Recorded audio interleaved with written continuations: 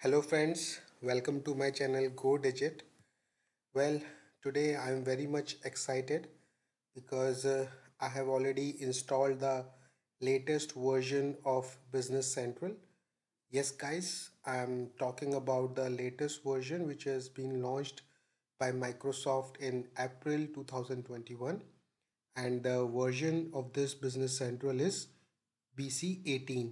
So as you can see from this web address, the BC180. So this is the latest version and I have already installed it, and I hope and I know that all the guys who are actually working in the Business Central have already installed, or if they have not installed then they are looking forward to install the same. So just to make your task easier, I will share the download link in my description section.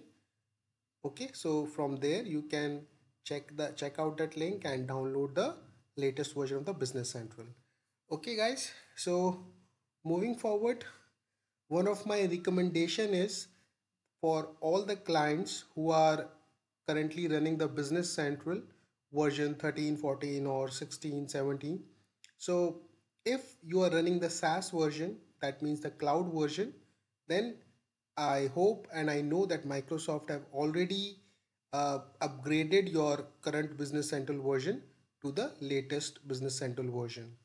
And in case if you are running the on-premises version, then I just suggest you to please rush and discuss the same with your partner to upgrade to this latest version.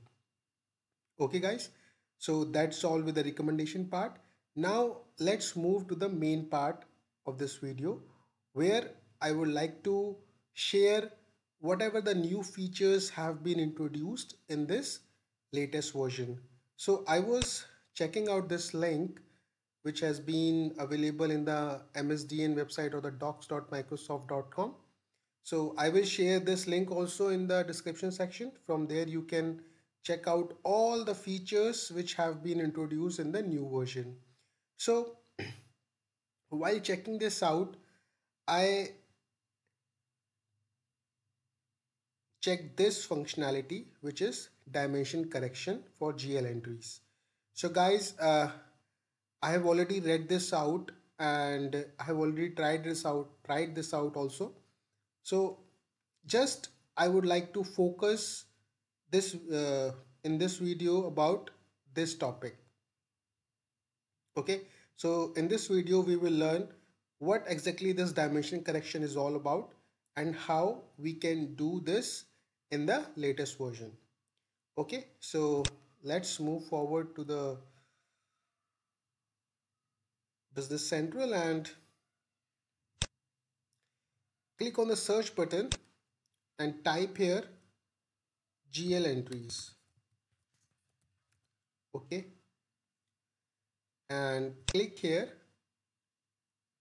So these are the GL entries, or the posted GL entries I would say, against the documents like sales order, purchase order or any invoice document. Okay, so this new function about dimension correction is something that, let's say if you have posted any document and that document entries are have already moved in the GL part. Now we all know that there is no provision in the system to change the dimension of the posted document. Okay, currently what we all do is that we have to scrap the complete posted document in case we found any discrepancy related to the dimension. Okay, so now just to eradicate this issue, what Microsoft have suggested to us, that they have introduced the concept of dimension correction in the posted GL entry section. So when you click on the entry part, you will see these two functions. The first one is correct dimension and the second one is history of dimension corrections. Okay, so when we click on this link, we will system will give us an option to change the dimension of this posted document. and when we click on this option, it will give us the glimpse of the, or you can say the history of whatever the corrections we have made using this option in the posted document. Okay, so let's begin with this, that if I select this document or this entry, and if I click on entry and check on the dimensions part, so the current dimension which is assigned to this entry is department ADM or administration department. Okay, so now if I want to change this, uh, in case of any scenario when where user have mistakenly posted this document with this incorrect dimension, so what we can do is we can either go to the GL register part, and from there we can select the GL entries, or we can directly open up the GL entries page, and from here we can click on the correct dimensions function. So when we click on this function, it will open up this page. So guys, this is a separate page by itself, and here as you can see, we have a new button also, so that we can separately create this dimension correction document and select the entries manually for which we would like to change the dimension. Okay, so but here we have used this function through our posted GL entries, so automatically you can see in the selected ledger entries section my entry is available. Okay, so in case if I create if I want to create a new document for this dimension correction, so let's see like this. Now this is a complete new page, and here as you can see there is no selected ledger entries currently available, but yes, of course we have a provision here. So let's say if I click on this manage button, then obviously we can use this function like select manually or add by dimension or add related entries like these in order to check or select the posted GL entries in my respective document. But that's the manual part, and now let's move back to our original page. So this is my entry which I would like to, where I would like to change the dimension. Okay, so this is my selected ledger entry, and in this section of the page it is showing us that the current department dimension is ADM for this entry, and the new dimension value code is whatever the value I would like to input here. So let me select this to production, let's say. Okay, so that's it. In case you would like to assign any new dimension to your entry, then also you can do the same, but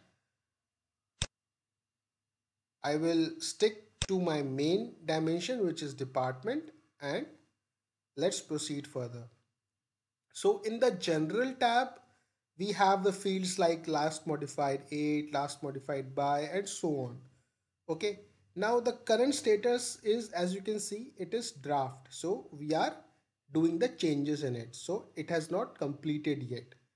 Now there is another checkbox which is update analysis views.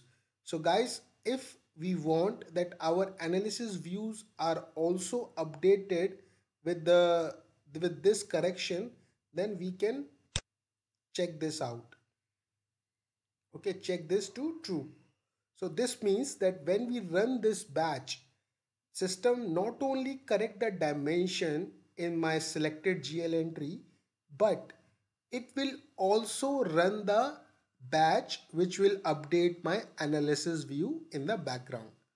Okay, here in the description you can mention the description part that because wrong dimension,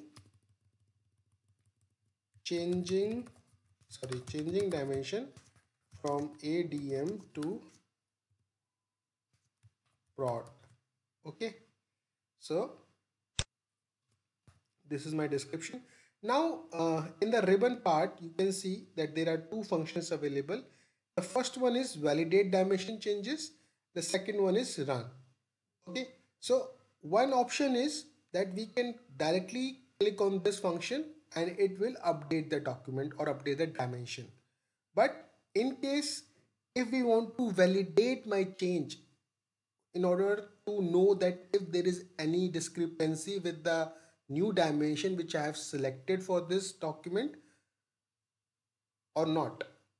Okay, so just to check out those things, I can click on this function first, and obviously I would like to run this batch immediately, so I will check this to true and click on OK.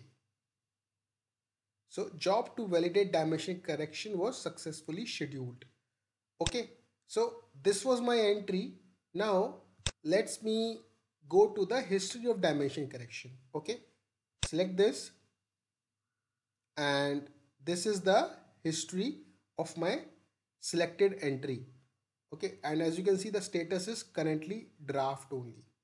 So select this, and now as you can see the validation status, the dimension correction was validated on this date and this time. So this means that my validation has already been run.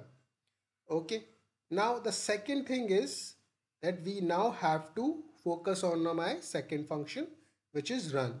So let's click here. Now this will actually do the changes. Now, as I said that when I run this function, then only system will update my dimension, my selected entry.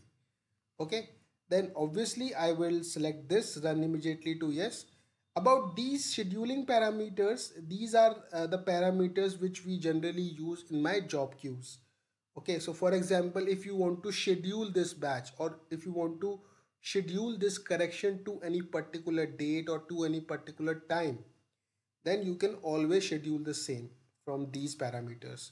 But I don't want to do that. I want to do this immediately. So I will click here and click on OK. So the dimension correction was successfully scheduled. And as you can see, the status is changed from draft to in process. Okay, so let's move back to my GL entries page, and let's click on the entry again and select the history of document correction and see the status is now completed. So this means my dimension is changed from ADM to prod. Just to verify the same, let me go to the dimension, and as you can see the new dimension is updated as prod, which means production. Okay, so this is how we can use this new function which have been introduced in this latest Business Central version, and I hope you guys have now understood the concept behind these two functions.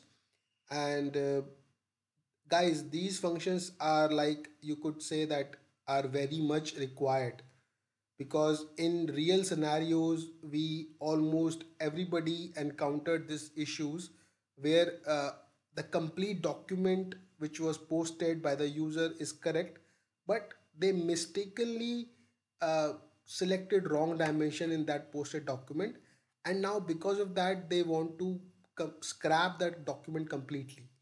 So obviously there should be some provision to update the dimensions in the posted document, and Microsoft have now listened to all our requests, and they have now provided this function, long pending requested function, in this latest Business Central function or software. Okay, so this was one of the latest feature which I thought I would should share with all of you. And about the second function or the second feature which they have introduced is something like inventory receipt.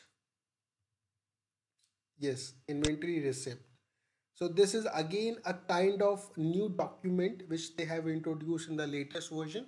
I will not go into much detail of this document, but just to give you a brief definition about this document is that all of us, whenever we go or whenever we prepare for the go live for any of our client, definitely we have to upload the balances or the inventory of the items in the database. So for that process, for that requirement, we generally use the item journal, where we post the inventory via positive adjustments. So that was particularly a journal entry. But with these documents have been introduced in the latest version, we can increase our inventory, or we can upload the opening balances, opening inventory through these documents, through these complete documents. As you can see, it is a complete document, like just like our sales order or invoices, where we can provide each and every information which we require to for our inventory opening balances. So this is the document which they have introduced. Apart from it, they have also introduced the inventory shipment. So this is again the same document, same kind of document, but here we this function or this page we will use whenever we want to scrap the inventory, whenever we want to reduce the inventory for any particular reasons. Okay, so uh, we will check out these pages in the later or in the future videos. Right now I will not make this video much longer, because just to shorten this video I will uh, close the video now, and I hope you all of you have now install the latest version of the Business Central and start using the same. So I just can say only one thing, that guys, please start using this latest version, and also please do take care of yourself in this pandemic time. Thank you so much for watching my video, and please subscribe to my channel. It boosts my confidence. Thank you so much.